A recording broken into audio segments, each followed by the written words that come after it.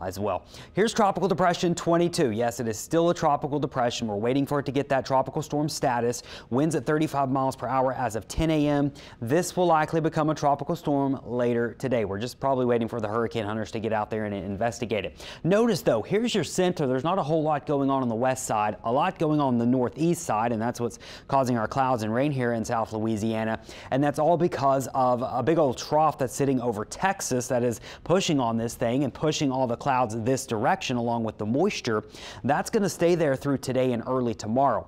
That trough will be moving out though, and as it does so, this thing is going to start to lose that northeast movement that it has today. So there it is, becoming a tropical storm, moves to the north, kind of northeast as we go into Saturday morning, then starts to make that hard left or hard west turn as we go into Saturday and Sunday, and that's because that trough moves out, a ridge of high pressure moves in, and nothing's really steering this. Very slowly creeps in this direction. Now this part of the forecast still very uncertain because it's going to be moving so slow, but the general thinking is it moves towards Texas, really slows down, maybe even becomes a hurricane, and then look at this, they have it moving back to the north and then maybe the northeast as we go into Wednesday and Thursday just off the Texas coast. Now with all that being said, there's still a lot of uncertainty with this forecast. It's a very tricky forecast, and just going to have to watch it. Now one thing Texas really going to have to watch is how close this wants to get, because if it gets close enough, you're going to see some pretty high rain totals because it's moving so slow. Here back home though, it looks like our highest rain totals from this over the next about 5 to 7 days will be along the coastal areas, maybe 6+ inches, but more so as you get into the metro, 2 to 4 inches, 1 to 2 inches. So overall, our impacts still appear to be fairly minimal over the next 5 days or so as it stays to our east. Now what it does beyond that 5 days, 6, 7 days, it's possible it tries to get a bit further north into east, but it's still too far out to really speculate exactly what it's going to do. Our steering currents though do show this forecast happening. You see the ridge building in as we go into Sunday.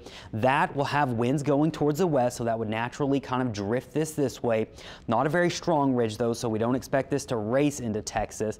Now that ridge will start to lift away. It will be moving very slow at this point, and we're just going to have to wait for that next trough to come down. And you can see it there, the blues, that will start to turn it more towards the north and east, and this is by Wednesday and Thursday, so about 5 to 6 days out. So a long time to track this thing. We do need to track it here in southeast Louisiana, but right now it looks like we could see some showers, breezy winds, and plenty of clouds going through the weekend. Let's cover the other things now, because we've got Hurricane Teddy, a major Category 4 storm. It's heading towards Bermuda, should weaken some, but going to be close for them. There's some cooler waters up here, but they certainly are going to be watching that. And then that's going to head up to portions of Nova Scotia. You can see there up towards Canada as we go into Wednesday.